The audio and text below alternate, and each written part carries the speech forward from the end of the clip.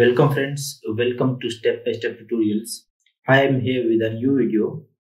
I will start with a new playlist, and that playlist will include the material characterization techniques. My first priority technique will be thermal analysis. I'll make a playlist of thermal analysis, that what are thermal analysis, how we can analyze a material through thermoanalytical techniques, and what are the types of thermoanalytical techniques. So when we will cover this thermoanalysis topic in number of videos. So in this video, we will first see how we can define thermoanalysis, what is sample, what is temperature regime, what will be the pressure and sample environment. Finally, properties that can be made through thermal analysis and types of thermoanalytical techniques. So first of all, how we can define thermal analysis. So thermal analysis is the measurement of a sample, as a sample is programmed through a predetermined temperature regime in a specified atmosphere. Means that we will give some specified atmosphere to the sample, and then we will apply a certain thermodynamic regime, and inside that thermodynamic regime we will analyze sample, its properties, its different characteristics in that specific region and environment. So what will be the sample? Sample may be a solid thing, a solid sample that we have prepared inside our laboratory. And now we want to understand that what are the thermal properties of this specific material, or what are the electrical properties or magnetic properties subjected to a certain specific temperature regime, or even mechanical properties subjected to a specific thermal regime. So it may be a liquid. So during the process of thermoanalytical techniques, this solid or liquid may change into a gaseous form, and their mass may change, their composition may change, their dimensions may change, their electrical, mechanical, optical, or acoustic properties may change. They may release some particulates. There can be many phenomena that can happen with these two types of samples. So once again, what do we mean by sample? Sample is anything that is under observation inside a thermoanalytical technique. So that thing may be in a solid form or in a liquid form. After the application of a thermal regime, it may change into the gaseous form. So what is a temperature regime? That is a control rate at a specified heating rate. It means that you will give some specific heating rate to the sample. For example, if you want to increase the temperature from room temperature to, let's suppose, 100 degrees centigrade or 150 degrees centigrade by 2 degrees per minute, means that after each minute 2 degree rise in temperature will occur. For example, in initial you have the room temperature of 25 degrees centigrade. After 2 minutes, the temperature increased to 27 and then 29 and so on. So this is a specified heating rate. So controlled and specified.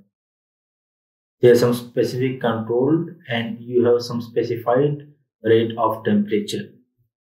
Similarly, this rate can be a decreasing one or increasing one. For example, you have raised the temperature to 150 degrees centigrade. After that, you want to bring it back to the room temperature once again by same rate. That is, you decrease the temperature by 2 degrees centigrade in each minute. That is, after 1 minute, for example, first you have reached the temperature to 150 degrees centigrade, and then after each minute the temperature will be decreased by 2 degrees centigrade. So this is our temperature specified heating rate and controlled rate. Or the next scenario that can happen in a temperature regime is that temperature jump to some specific temperature. You jump to some specific temperature immediately, and then it is held at that specific temperature. For example, your required temperature for the analysis is 150 degrees centigrade, but initially your room temperature is 25 degrees centigrade. So you give a just quick run to the setup to raise the temperature to 150 degrees centigrade. After you achieve 150 degrees centigrade, then you hold the temperature at that 150 degrees centigrade. For example, you want to analyze a sample at 150 degrees centigrade for 1 hour. So what will you do? You will just jump from 25 degrees centigrade to 150 centigrade. By jump, we say that we give a quick run to the sample temperature.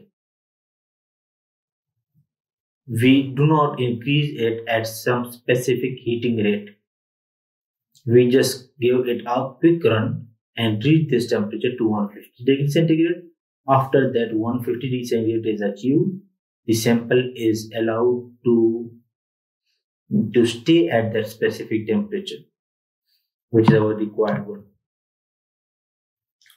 Or there is another thing that can happen, that is isothermal run, with the temperature is quickly brought to a predetermined temperature and then hold for the remainder of the experiment. And this is isothermal one, that you give an isothermal run to specific sample and then reach to the predetermined temperature and then hold it for that at that temperature for the remainder experiment. So what will the pressure inside a thermoanalytical technique?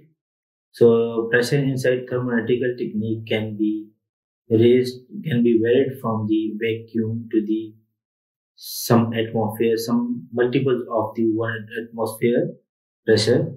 So that can be raised from, for example, initially you have a vacuum, you can analyze a material inside a vacuum, or you can analyze a temperature at a room at a 1 atmosphere pressure, or you can analyze the temperature at multiple of 1 atmosphere pressure. These are the different scenarios that we can variate. I mean that pressure is a variable that can be, pressure is a variable in this whole process. So what is atmosphere inside a machine of thermoanalytical analysis? So that atmosphere is a gaseous one, and that may be stable or dynamic or stable. So by stable we mean that the atmosphere do not change throughout the experiment, while in dynamic we say that there is a gas flow over the sample. In that specific case, the atmosphere may be oxidative, that means air or oxygen, or inert helium, argon or nitrogen environment. So what type of properties we can measure in these thermoanalytical techniques? That are sample mass, enthalpy change during this process, energy input or output during this thermoanalytical analysis, materials nature and composition,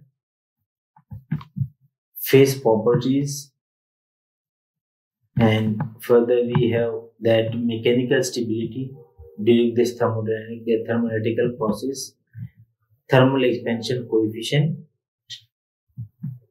electrical or magnetic properties as a function of temperature, electrical or magnetic properties as a function of temperature and heat of the phase transition, heat capacity, glass transition point, thermal stability, purity. These are the main types These are the main properties which can be measured during the thermoanalytical techniques. Inshallah, in future we will go in detail on the each and every property. So there are different types of thermoanalytical techniques. In this specific video, I will only name these specific types or different types of the thermoanalytical techniques. Inshallah, in next video, we will go to the definitions of all these types.